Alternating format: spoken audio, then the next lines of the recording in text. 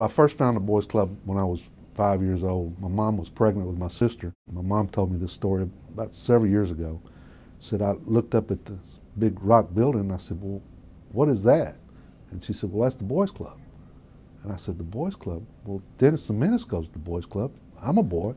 Why can't I go? She said, well, let's go see. Me and one of my best friends, who we'd started the Keystone Club at the North Rock Boys Club at the time, and so we were selected as delegates to attend in Chicago to the first National Keystone Conference. That was in 1977, and I started working at the club full time. Somebody asked me one time, why do you continue to work at the Boys and Girls Club? You know, private sector's so much more lucrative for you. And I said, well, I see it as a responsibility that Jim put on my heart to give back. It's paying him back for all he did for me and my family. The elephant in the room is going from Boys Clubs of America to Boys and Girls Clubs of America.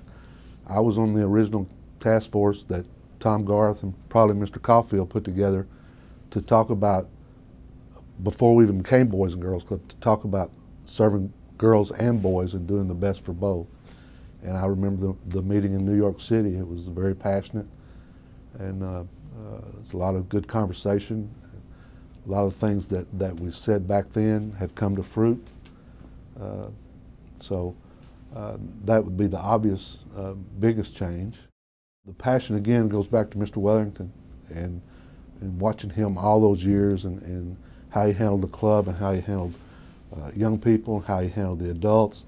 And it's my contention that adults are a whole lot more difficult to deal with in our organizations than the young people are. The young people are easy. It's the grown folks that sometimes can be a challenge. We're not talking about doubling staff. In some cases, we're probably going to be talking about tripling staff, especially in a small club site, because if you're sending boys and girls, it was my attitude at that time, and it's still my attitude, you just can't send a male staff member or a female staff member because you never know what issue is going to come up. You need to make sure that you're covered. What I've told people in the past is if you've got a staff issue, it's because you're not raising your own. We probably have an average tenure of 18, 19 years among our staff. I've been at that club now 26 years. There's 2 staff people that I have that's been there longer than I have, but they both grew up in that club, so they have a passion for that club. We're always thinking about where we're going, what we're going to be doing for our membership, how we're going to help them grow, and making sure they're taken care of and getting the things they need to be productive adults. We've got a group of alumni members that we call it the A-Team.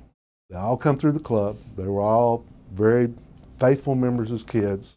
Anytime we have an important financial resource development event, one or all 3 of those kids are going to speak at some point.